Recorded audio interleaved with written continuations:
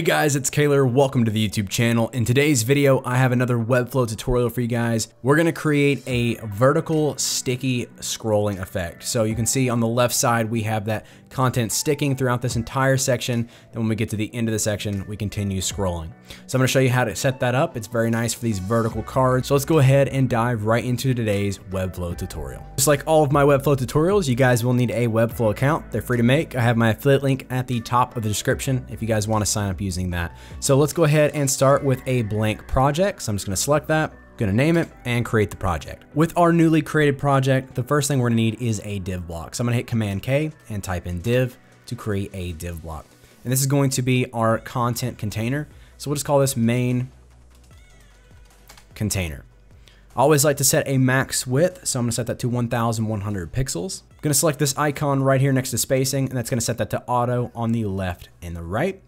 And that's gonna make sure that everything is centered on the page. And then I'm also going to add 40 padding to the left and the right on this container as well, so that our content's not touching the side of the browser. We're gonna have two div blocks inside of this container, so I'm gonna go ahead and create those now.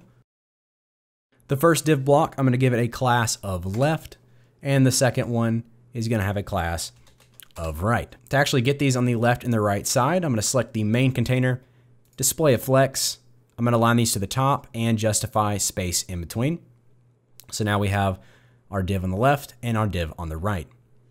I'm gonna go ahead and start with the div on the right. Inside of here, I'm gonna create another div, and we're gonna call this right card. This right card is gonna have a fixed width of 500 pixels. I'm gonna give it a background color of black. And inside of that right card, I'm gonna give it a heading and a paragraph for some content. I'm also gonna create a div block for a little square that's gonna add some style up here in the top left. I set its height and width to 10 pixels. Gonna go down to the border and change that to white. And now you can see we have this little white square up there. For the overall right card, we're gonna give it some padding now. Let's go with about 50 all the way around. And then on the bottom, we'll make it slightly larger and set that to 100 pixels. We're gonna have more than one card below this, so I'm also gonna set that margin on the bottom to 100 as well. Another thing I'm gonna do is select our div block, and we're gonna give this a name. I just called it style square for now, and I'm gonna add 200 pixel margin on the bottom of that just to give that card a little bit of height there. The original web example was for gods and monsters, so I'm just gonna go ahead and stick with that theme. I'm gonna style the headings to white and the paragraphs to white with a 50% opacity. So there is our card that we're gonna be using for this example. So I'm just gonna select that and copy that a few times. So for the left-hand side, I'm gonna select that, Command K. I'm gonna give this a heading and a paragraph. Just paste it in a bit of text there. Right away, we're gonna need some space in between these two sections, the left and the right. So I'm gonna select the left div, and on the right-hand margin, we'll set that to 200 pixels. So we have a nice gap in between there. To start creating our example, we're gonna need two sections so we have a bit of room to scroll through. So I'm gonna select the body and hit Command K, create a div block, and I'm gonna give it a class of spacer. The height is gonna be 100 VH, so it has some nice height. You can set that to a default height if you'd like, and I'm just going to set it to black for now.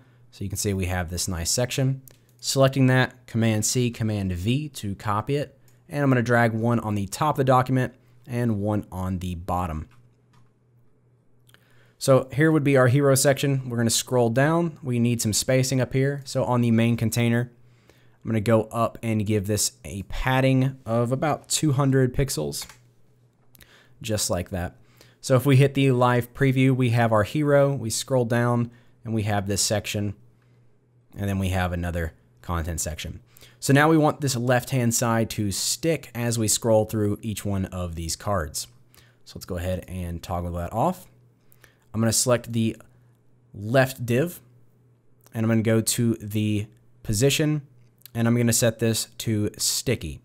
I'm also going to select the main container and set that to relative. So this left card is relative to the main container instead of the body class. And with sticky, it's not going to do anything until we set a value in one of these positions. So if I want this to stick at 100 pixels from the top of the browser. So by setting that, when I go to the live preview, when I hit 100 pixels here, it's going to stick. And then down here at the bottom, when it hits this next content section, it's going to stop. So to make it look just a little bit better, I'm going to select that left card, and on the bottom, I'm going to add a 100 pixel margin there so that when it gets down to the bottom, it sticks and continues scrolling. So that's pretty much it for today's tutorial. From here, you can add some content, like filling out the hero section and adding another section below and continuing on, or just adding this into your own website. I even put an image here in the left-hand side in the background. It's a position absolute, and I've just positioned it behind the paragraph, so it's going to stick with that left-hand section. So once you've finalized all that, you now have the finished example for this layout with the sticky left-hand side scrolling through the rest of this vertical section. I hope you guys enjoyed this tutorial. If you guys want to see more Webflow tutorials like layouts like this or things like horizontal scrolling, let me know down in the comments what you guys want to see. Make sure you guys subscribe for more Webflow and design related content, and as always, have a great day, and I'll see you guys in the next one.